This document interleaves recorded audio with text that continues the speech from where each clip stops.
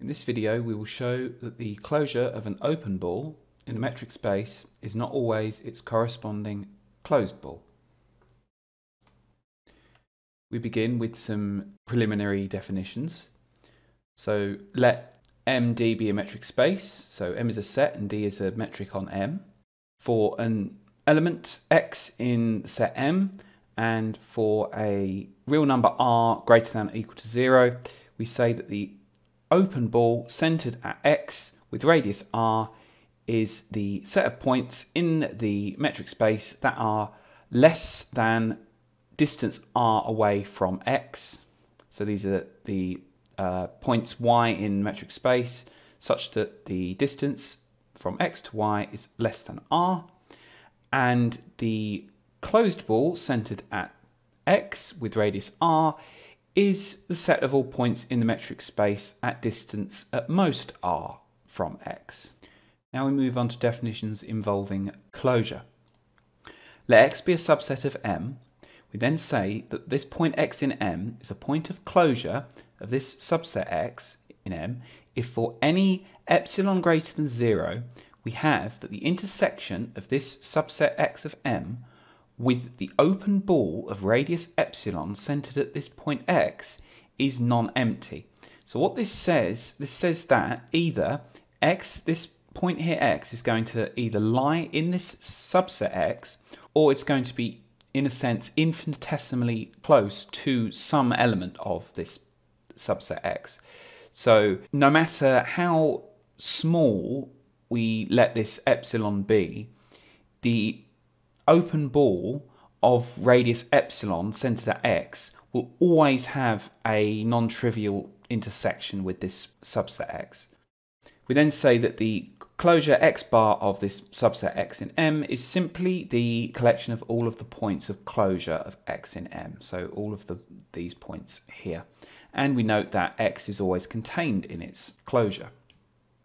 So let's cement these definitions with an example. The example we will use will be the Euclidean metric on the closed interval from 0 to 1, which is a subset of the real number line, with the usual Euclidean metric that we will denote D. The open ball of radius 1 centered at 0 is then the following half-open interval of this closed interval from 0 to 1, and the corresponding closed ball of radius 1 centered at 0 is the closed interval from 0 to 1, the entire space M. Now note that for any epsilon that's greater than 0 and less than 1, we have that the intersection of the open ball of radius epsilon centered at 1 with this open ball of radius 1 centered at 0 is equal to the following, which is then equal to the non-empty open interval from 1 minus epsilon up to 1. So this is non-empty.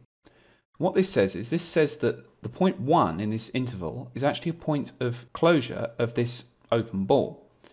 So with epsilon equal to 1/2, we're in the following situation. So this is the open ball of radius 1 centered at 0. This is its corresponding closed ball. This is the open ball of radius epsilon centered at 1. And this is the intersection of that open ball with this open ball, which is non-empty. For any epsilon greater than 0, that intersection will be non-empty. So we have established that the closure of the open ball of radius 1 centered at 0 is, in this case, equal to its corresponding closed ball, where we recall that any set is contained in its closure. We're going to establish in the next example that this does not always hold. So it's not always true that the closure of an open ball is its corresponding closed ball. We will see that in this example, the discrete metric on 2 points.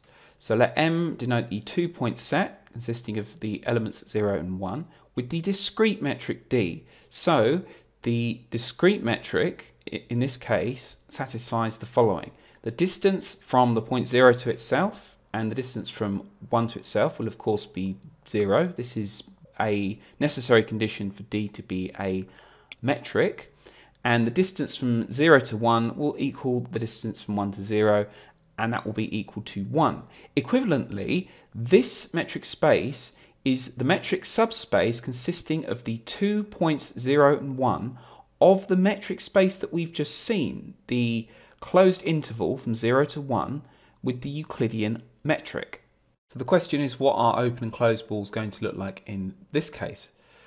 Well, the open ball of radius 1 centered at 0 is just the point 0 itself, because 0 is obviously contained in the open ball of radius 1 because it's distance 0 from itself. However, because it's the open ball of radius 1, it's all the points at distance less than 1 from 0. So that does not include the point 1. However, the point 1 is included in the closed ball of radius 1 centered at 0, because the closed ball of radius 1 centered at 0 is all of the points in the metric space M that have distance at most 1 from the point 0, and that will include the point 1. Now, if we set epsilon equal to 1/2, as we did in the previous example, in this case, we have that the intersection of the open ball of radius epsilon centered at 1 with the open ball of radius 1 centered at 0 is going to equal the intersection of the subset consisting of the single point 1 and the subset consisting of the single point 0, which of course is the empty set. So what this says that 1 is not an element of the closure of this open ball of radius 1 centered at 0. 1 is not a point of closure of this subset of M, because we found an epsilon sufficiently small such that the open ball of radius epsilon centered at 1, when you intersect that with this open ball, you get the empty set. And this is illustrated by the following diagram. So the open ball of radius 1 centered at 0 just consists of this point. The closed ball of radius 1 centered at 0 will consist of both of the points of M. Then the open ball of radius epsilon centered at 1, where epsilon is equal to 1/2, that's just going to consist of this point here, because epsilon would need to be at least 1 to include this point as well. And then the intersection of this open ball with this open ball is going to be the empty set. So it's not going to include either the point 0 or the point 1. So we've shown that the closure of the open ball of radius 1 centered at 0, in this case, is just equal to the single point 0. And we've shown that the closed ball of radius 1 centered at 0, which is equal to the set 0 and 1, is not equal to the closure of this open ball here. So we've established an example where the closure of an open ball in a metric space is not equal to its corresponding closed ball.